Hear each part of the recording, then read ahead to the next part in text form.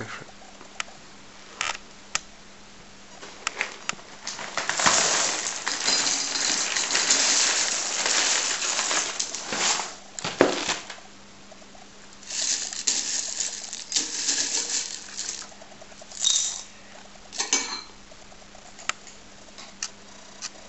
E-lectures, podcasts and all that. This is a little video which shows how you can use technology to improve your teaching and learning. E-lectures are not recordings of lectures. They're specially designed for online use. You can stop them and restart them and rewind them.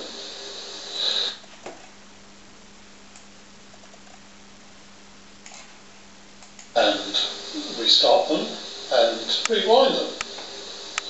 You can read the transcript, which is especially useful if you don't understand what the lecturer is saying. And you don't have to use boring bullet points like this. You can incorporate movies and animations. Lectures of one sort or other have existed since the time of the ancient Greeks. The reason that I am talking to you today is that I am far wiser than you. You should revere those who are educated and certainly not question their wisdom. You can of course try to answer my questions, but you probably won't be able to. I trust that you will hang on every word that I say and consider it carefully for millennia to come. Now, let me start my discourse on why the stars go round the earth.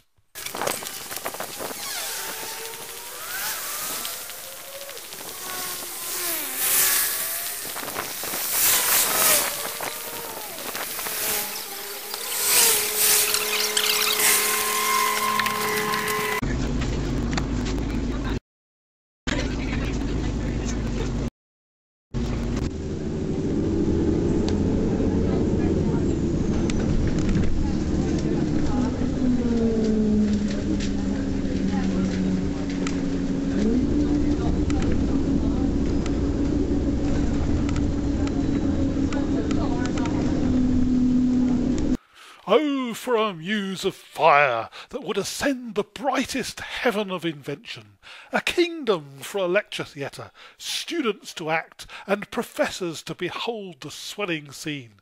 Think, when we talk of students, that you see them printing proudly their quills into the receiving parchment. For 'tis your thoughts that now...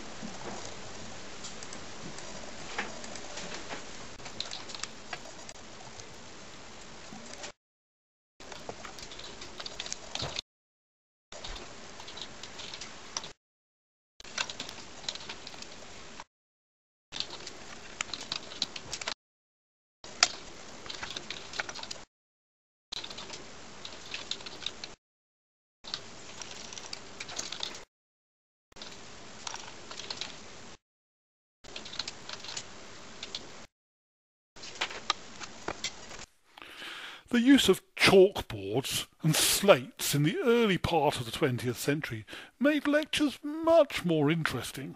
Students could copy off the chalkboard and write it on their slates, and hence they would remember everything that I said. Blah, blah, blah, blah, blah.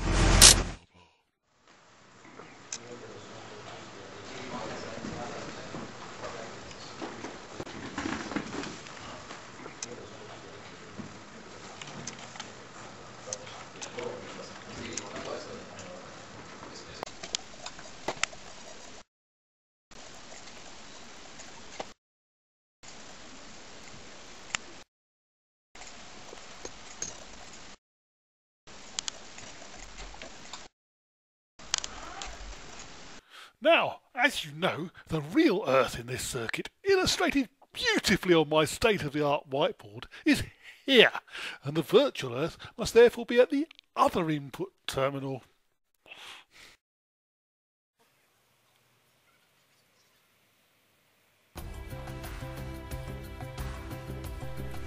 We can use podcasts for informal learning in conjunction with e-lectures.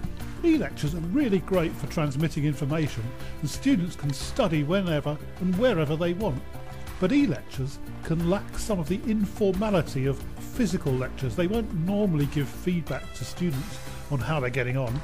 They won't associate what students are learning with current events, and they may lack some spontaneity and humour. So we can use podcasts for this purpose.